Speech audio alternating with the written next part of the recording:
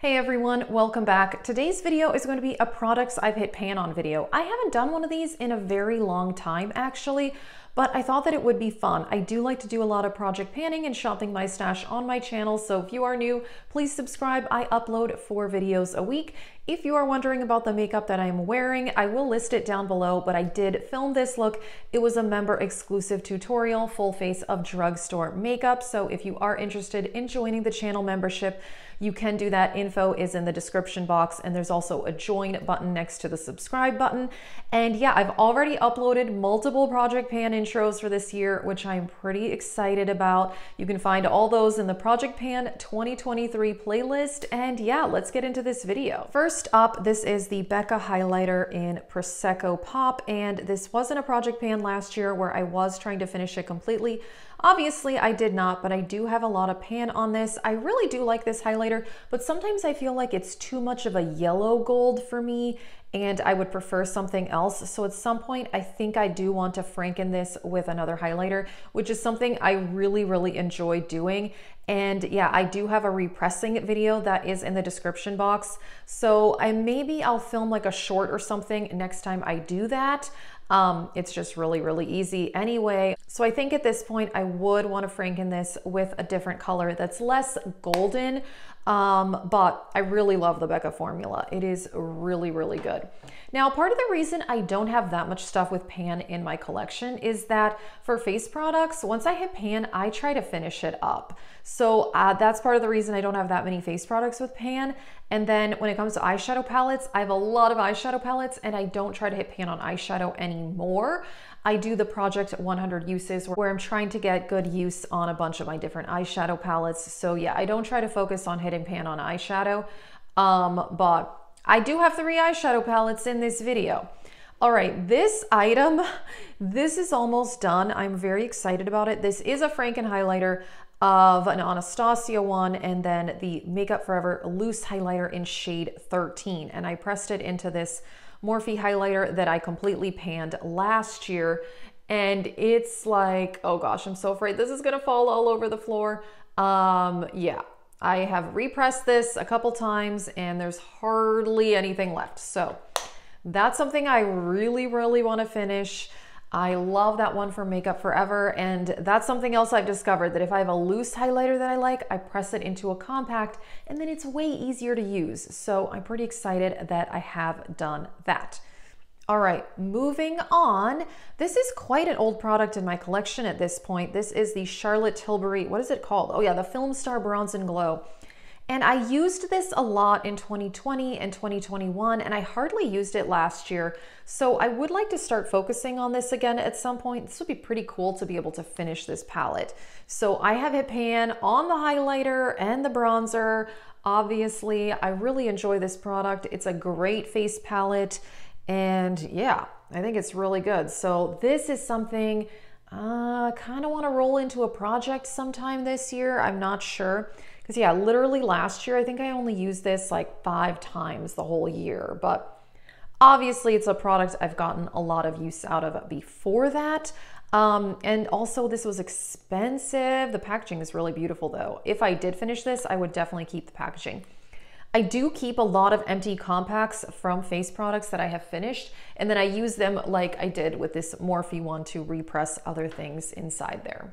This next item I am trying to finish this year, and this is an Anastasia highlighter from one of the glow kits. I can't remember which one, but this is the shade in Summer. And I had hit pan on this quite a while ago. I did scrape a little bit off this edge that I repressed in with that Makeup Forever highlighter that I mentioned to you guys, but I did hit pan on this quite a while ago. I really like this. I also like that they put the names on here because those glow kits are magnetic, so you can remove the highlighters and like rearrange them. So that's what I did with this one. This was from, I don't know, one of the original glow kits. It doesn't say which one. It just says Glow Kit Shade Summer, but this is one of my favorite highlighters of all time. It is fantastic. So I just have it in this little magnetic palette, which is from the Shop Miss A website, which I really love. So, but that is something that I'm working on in my powder products project pan this year, that is something that I do hope to finish.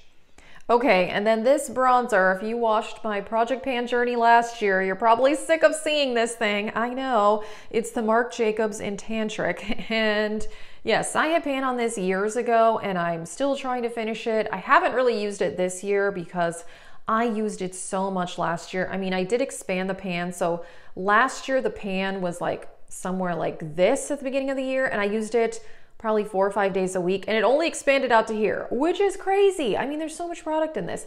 And I have the one in the white packaging too, and I tried to hit pan on that one last year, and as you know, I failed. I have not hit pan on that one. I mean, talk about getting your money's worth though. These were $50 bronzers. They are discontinued now. Marc Jacobs makeup doesn't exist anymore, but I still like this, even though, yeah, that's a pretty old product in my collection, but I still really like it.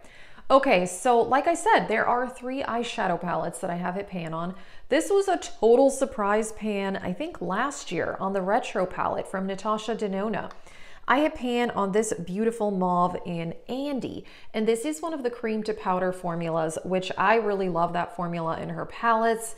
I don't know, I just happened to hit pan on it. I'm pretty sure that I use this shade almost every time I use this palette because it's like the perfect mauve crease shade for working with like berries and purples and all of that, which is obviously the theme of this palette. So this is just, for me personally, it's my favorite crease shade for those types of looks, and pretty much every time I use this palette, I use that shade, which is obviously how I hit pan on it.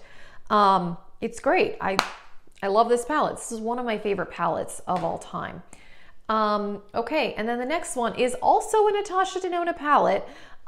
This is the Metropolis. This is one of her older palettes. It's definitely, I think it's discontinued, but actually I said that sometime last year, and you guys told me it was still for sale. I think this is one of her best palettes. I didn't use it that much last year. I hit pan on this like 2 years ago. Yeah. Beautiful palette though. I mean, if you love warm tones, and this copper is amazing. I just, oh, such a gorgeous palette. Absolutely beautiful. Love it, love it, love it. I kind of want to film, I filmed so many looks with this palette. Out of all my palettes, I have filmed probably like 4 Get Ready With Me's with this palette, but I still want to do another one because I love it that much. It's just so good. It's an older palette now. That came out like 3.5 years ago, I think, but still amazing. Okay, I misspoke. There are 4 palettes with pan, not 3. I totally forgot about this, the Urban Decay Naked Reloaded. I hit pan on the dark brown called Endgame. I used to use this as brow powder. So that's why there's like that line in it, because I use one of those straight like eyebrow brushes to fill in my brows. I haven't done that in a while, but this is a really nice cool toned brown that I used to love using for my eyebrows. So that's how I hit pan on it. I still really like this palette. I feel like, yeah, a lot of people did not enjoy this one. It's not like an intensely pigmented palette. Well, not the metallics. I shouldn't say they're not intensely metallic. They are pigmented, but they're really nice. I like it. I do think the formula on this Urban Decay palette is a little bit better though, and I do love this one as well, the Born to Run palette. So I hit pan on this copper shade called Ignite. And this is a good one. I love this palette overall. I have filmed multiple looks with this one too. I think this is like my #2 most used palette on my channel after Metropolis. I'm pretty sure I filmed 3 looks with this one before. And I did a member exclusive video with this one just a few weeks ago as well. So yeah, for my channel members, I filmed a look with this one. It's great. It really, really is. I still love this palette. Again, one of the older ones in my collection, but I still think it's fantastic. So yeah, kind of interesting that I have a pan on 2 Urban Decay palettes and then pan on, okay, this is why I should be banned from owning makeup, because I drop it all the time. I dropped this on the floor, but it's still intact. Oh my gosh, that's amazing. Okay. I need to be more careful. All right, like I was saying, the other 2 palettes I happen to have pan on is Natasha Denona, which is interesting that these are the only 2 brands. I mean, obviously I didn't plan that, but these are kind of palettes that I've had for a while. Well, the Retro isn't as old, but the other 3 are definitely older palettes in my collection. that I've had for a while, but I really love them. So yeah, that is it for this video. It's been a while since I've done one of these because like I said, especially with face products, when I hit pan, I try to finish the product completely. So yeah, that is it. Like I said, I did film this look for my members if you are interested. And also check out the Project Pan 2023 playlist because I am pretty excited. So excited. It's fun to start new projects and new products to work on. So yeah, that is it for this video. Thank you so much for watching. Have a great day.